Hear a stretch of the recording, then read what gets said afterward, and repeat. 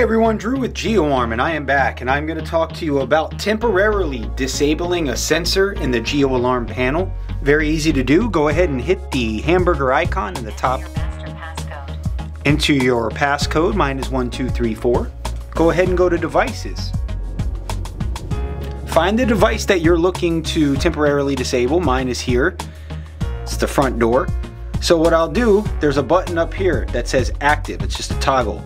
Just go ahead and hit that. It'll ask you if you're sure you want to disable it. I do want to disable it. Alright, once you've done that, if you want to re-enable it, you just press that button, it'll re-enable it. I'm going to leave it disabled here, and then I'm going to go ahead and back out of programming.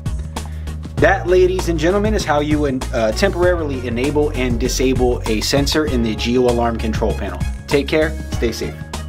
Please like and subscribe to our page for helpful programming and installation videos, product reviews, monitoring, products, and more. Visit www.geoarm.com or call 877-443-6276.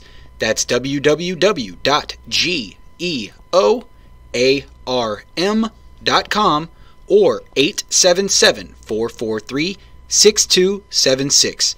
GeoArm, the worldwide leader in DIY security.